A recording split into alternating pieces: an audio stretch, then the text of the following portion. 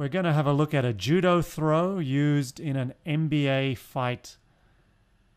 Derek Harper from the New York Knicks is going to land an Uki-otoshi on the Chicago Bulls player that is charging into him.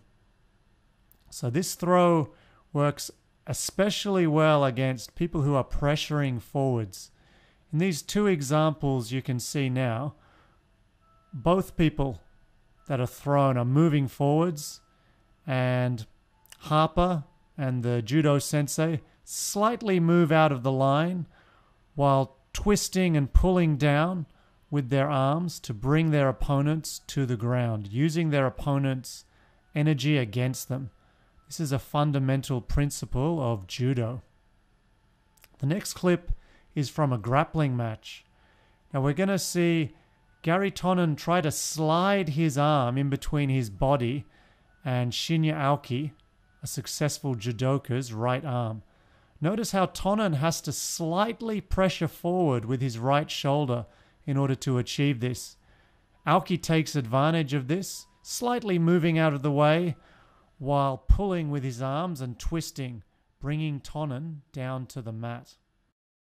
A good way you can practice this type of skill is with a game I like to call ball sumo.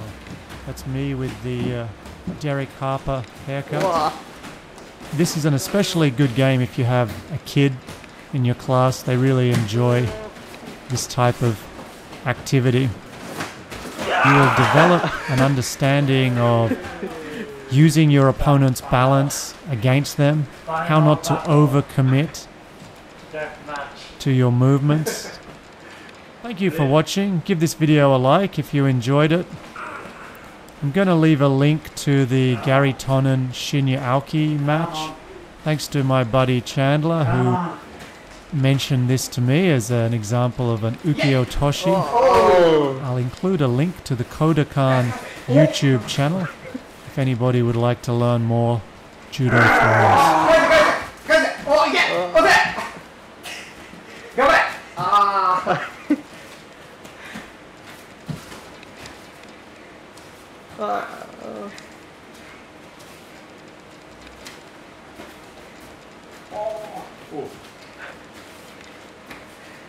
Come on. Come on. Oh. Go on, I'll jump you on.